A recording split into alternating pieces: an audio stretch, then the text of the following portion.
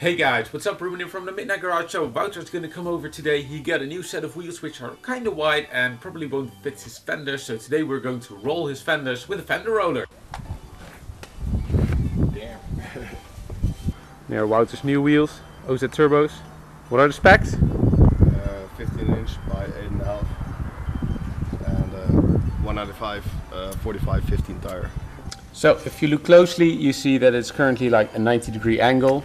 And the idea behind this is that you keep rolling it until it's flat with this piece. So you keep rolling it, and then every time you go a bit further and further and further, and then it will be flush with the fender. Well, we had a slight problem because the wheel arch of the EK is so small. We had to modify my arch roller, but we're going to manage. Wouter is heating up his wheel arches now, because if the metal gets a bit soft and the paint gets a bit softer, then usually you don't crack the paint as much as if you do it regularly. Now, there's no 100% guarantee, but at least we can hope.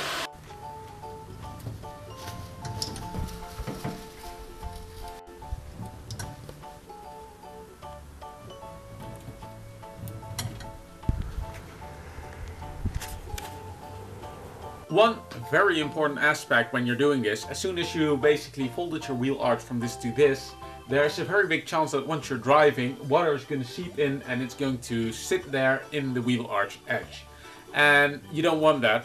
So a good thing you can do is basically put some seam sealer in between there and seal it shut. So then that way you prevent water from getting there, and you can basically prevent rust slightly. So yeah, you can do what you want, but I can highly recommend putting some seam sealer in the wheel arch edge and then put some undercoat in your wheel arches.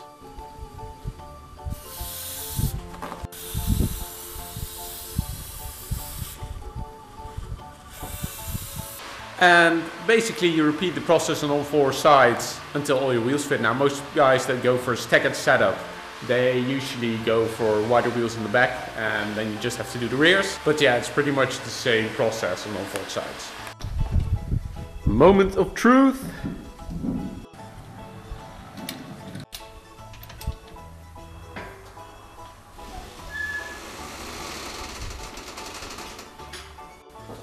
Well, I think that works.